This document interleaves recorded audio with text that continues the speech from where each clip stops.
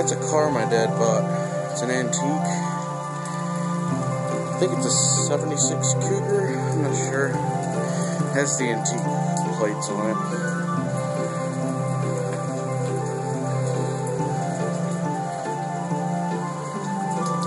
Just on the back.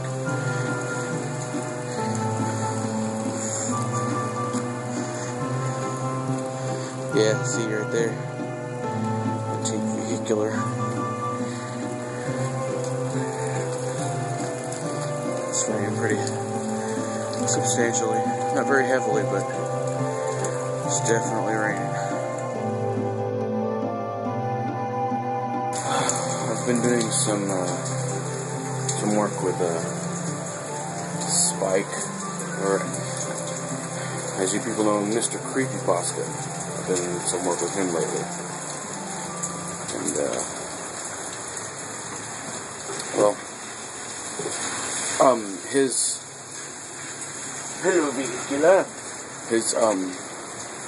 Batman Noel series was the first I'd actually ever seriously voice acted, and I'm looking to get into that kind of seriously.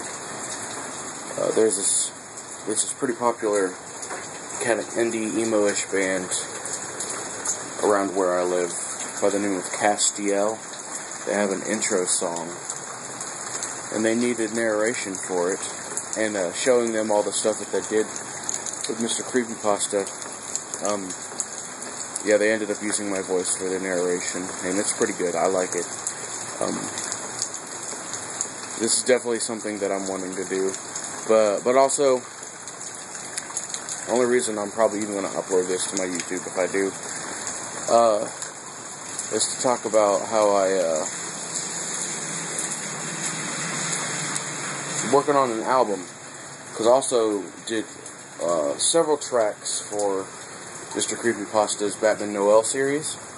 I had done tracks for games that pretty much don't exist, and what I mean by that is, like say, I would write a few tracks that I think sounded like Mega Man X. So if some like new Mega Man X game were to be created, then, you know, that was like, okay, well, these songs would be for that then, you know. But I never actually talked to anybody from Nintendo. But, what? Apologies for that. Anyway, so some of my intentions were to, you know, kind of show that I can make kind of like video game music. I have a few tracks on there that are just, like, I don't know, I guess you'd call them pop songs of some sort or something, I don't know. Like one's of me with playing piano and singing, one's more of like kind of a techno song and me singing, one's me playing my acoustic guitar and singing, and all the other ones I have some like more techno, Mega Man song sounding kind of things. I have one that's inspired by Sonic the Hedgehog. I have several instrumental, well, rather orchestral, like symphonic type songs that a couple that I've sent to MrCreepyPasta for him to use at his own leisure if he wants to. Some of those were actually indeed used in his Batman Noel series.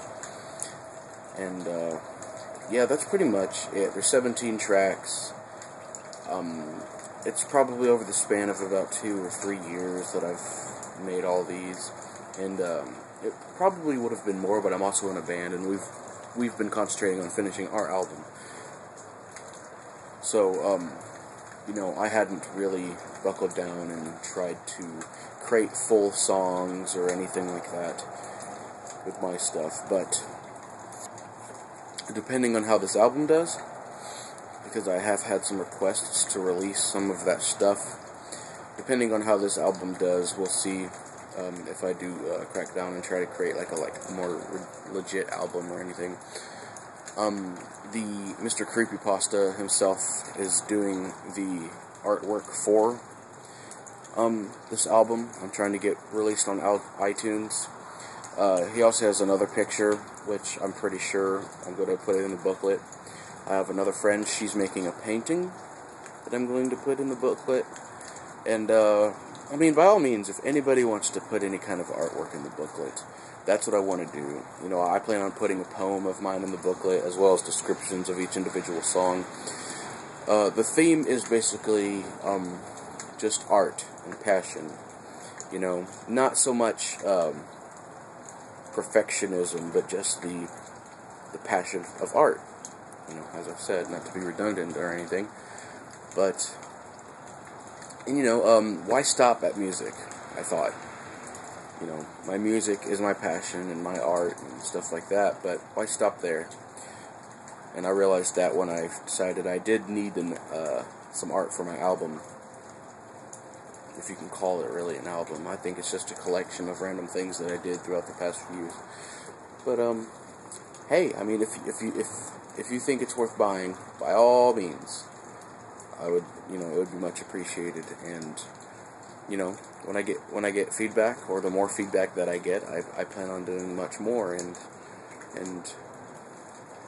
seeing where it goes.